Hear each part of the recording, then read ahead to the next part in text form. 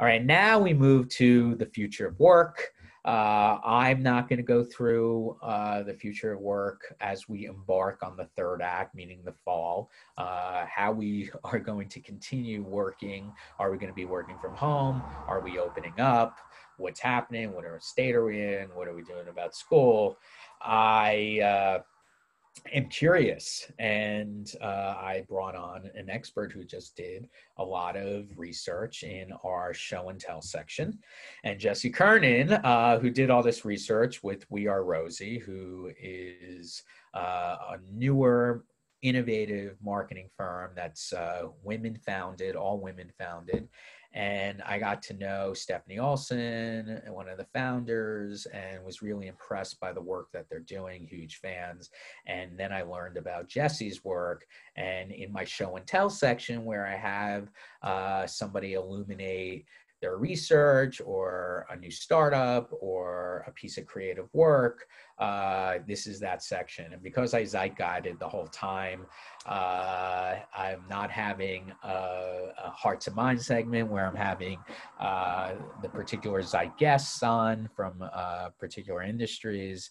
So I'm honored to have Jessie here for the remainder of the time. And then we have a very special closing, which please stay on for because it's really, really special.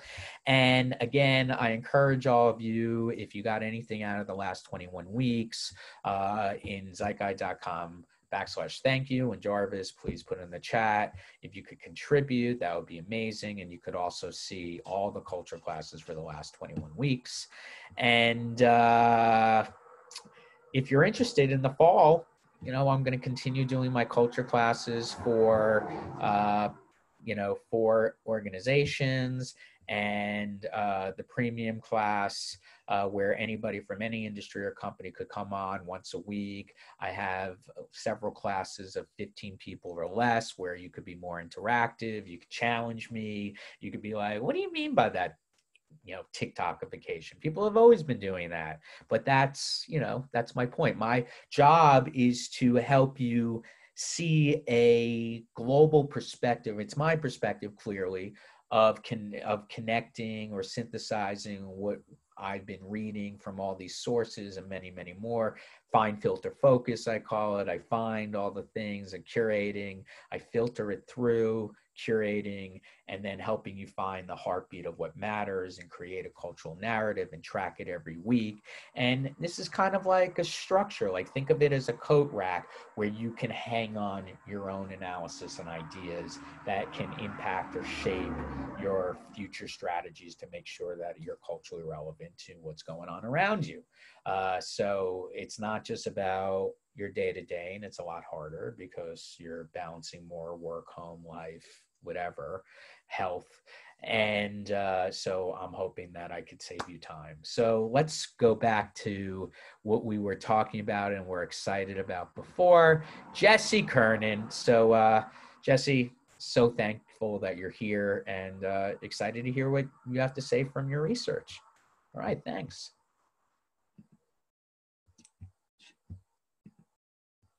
The Rosie Report was born to sort of expose everything that we've learned in 2.5 years of working in this completely new model that was built on flexibility. Amplify and validate that with quantitative and qualitative research and publish this report. We actually began in December and published in May, and we all know, as you just reviewed, what's gone down between those dates. Pre-COVID, we were kind of on this mission to convince everyone that remote work was essential to the future, that embracing flexible talent is a form of inclusion, destigmatizing this choice to be independent, a consultant, a freelancer, a remote worker. And then COVID hit, followed by the revitalization of the movement for Black Lives, and it catapulted us in this research onto this bigger, more receptive stage. So as you said, kind of magnifier and accelerator. All right, but so, in a great way, we were like, so give me, because of lack of time, what are 3 takeaways that we could learn from your report? And we're all going to go deeper. And Jarvis, if you could put it in chat where we could all read it, because I find it highly valuable. Yeah, well, as you said, work wasn't working long before COVID, and there's lots of evidence of that in the report, which I won't get into.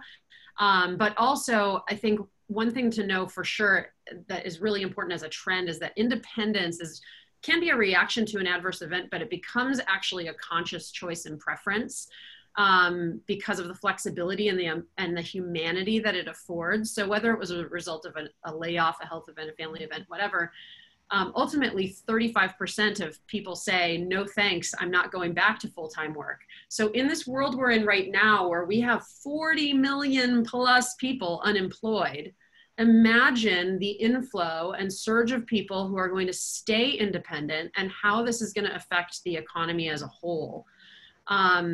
What is happening as a result, trend-wise, is that like shape-shifting is becoming this new superpower. Superpower for the talent and superpower for organizations. So what do you mean by shape shifting?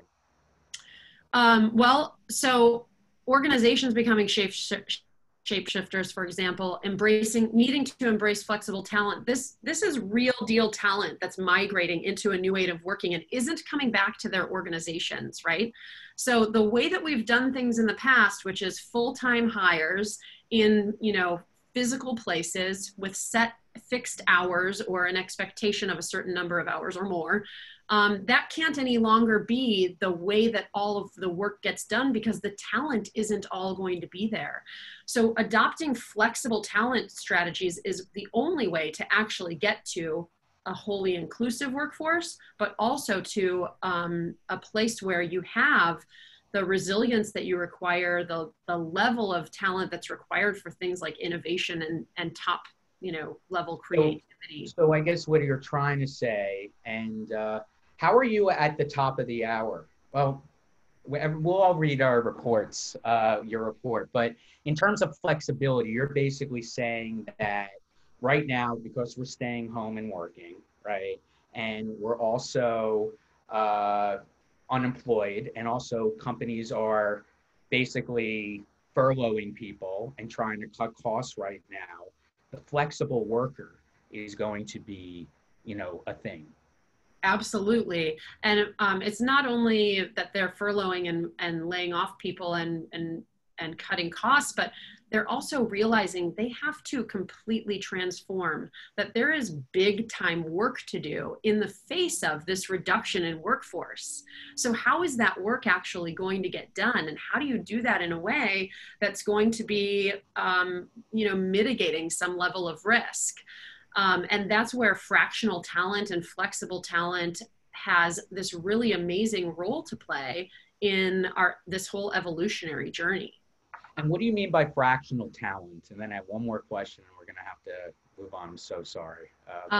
So fractional talent being talent that's applied to a piece of business or a project on a part-time basis for a short, amount of time. So you may need half of and this is really relevant as we've gotten into this era of like hyper specialization of roles, right? More complexity means more specialization. You don't necessarily need full-time bodies of all of those different hyper specialized functions all the time. That's what gets us into financial challenges and where we have to do mass layoffs. If we're able to employ 25% of this and 12% of that and 37% of this, you start to be able to get that work done, but without all of the financial burden. Okay, so one last question. So it's not going to be financially burdensome for the company, and it's going to allow for flexibility, which was a conversation beforehand, because there are a lot of, especially women, who wanted to, stay home and raise their kids, more women than men. This impacted their careers, and then 20 years later, when they want to go back, they had a tough time. So this whole flexible workplace was a conversation before, and it seems like COVID is amplifying that or accelerating that. Yeah. But what about people who need like a steady paycheck? Well, I don't think the steady paychecks are going away. I think every organization is going to need to find a way into sort of a hybrid state where there is a core that's steering the organization, and then there is the flex. But even in the flex, I think you're throwing me a little softball here.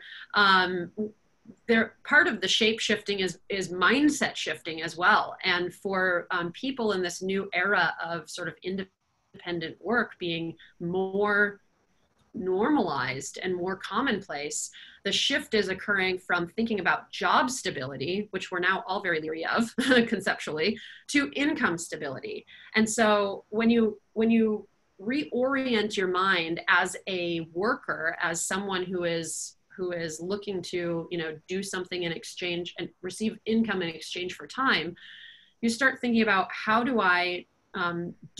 do I do and how do I do that in a way that stabilizes me financially, but not necessarily weds me to an individual organization. And I think that's very liberating for talent. So liberating.